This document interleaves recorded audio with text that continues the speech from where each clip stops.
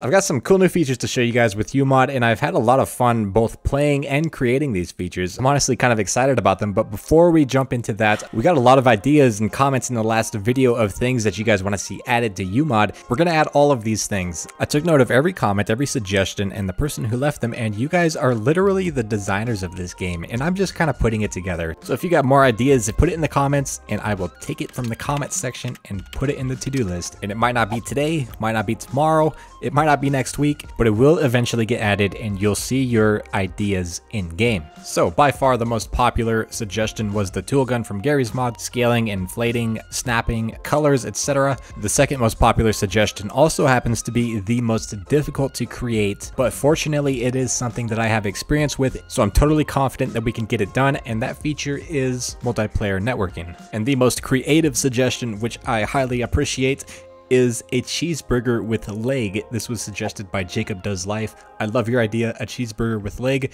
We're gonna get this added for sure. This dev blog strikes two things off the to-do list: GM Construct by, I have no idea how to pronounce your name, and Import a Map by the DMan131. Import a Map is kind of broad. I do want to do a little more playing around with Import a Map. I want to import maps from other games, so this is sort of going to stay on the to-do list, but sort of in a different category. All right, let's take a look at these new features.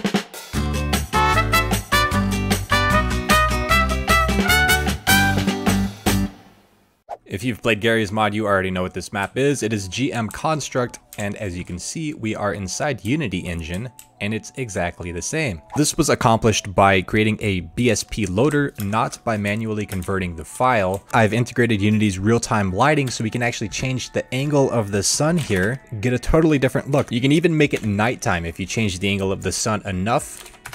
It is pitch black out. I created these ball of light props so we can explore nighttime maps. Just think of the gameplay possibilities here. And when you are ready for it to be daytime again, boom, nice and easy. And there's a nice auto exposure effect that fades into the light, your eyes adjust, and it just simply looks good.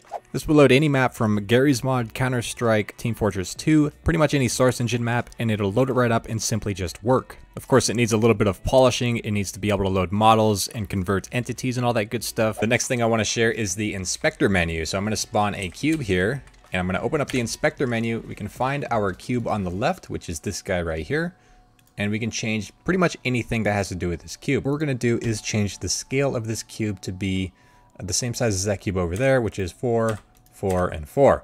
As you can see, it works quite nice. The inspector menu gives you access to everything that's in the map. As you can see over here, we have GM Construct. This is literally the map itself. So if you want to make it tiny, we can go 0.5, 0.5. Oops, I fell through the map. And you can see that Construct is now Mini Construct, which is kind of cool, to be honest. This is freaking sweet. Say I want to change the color of the sun to be red, and now we have not only Mini Construct, but Mini Construct in hell.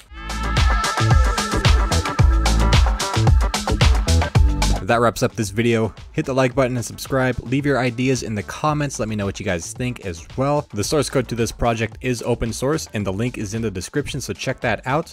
Thank you guys for watching. Thank you guys for your ideas. I'll see you in the next one.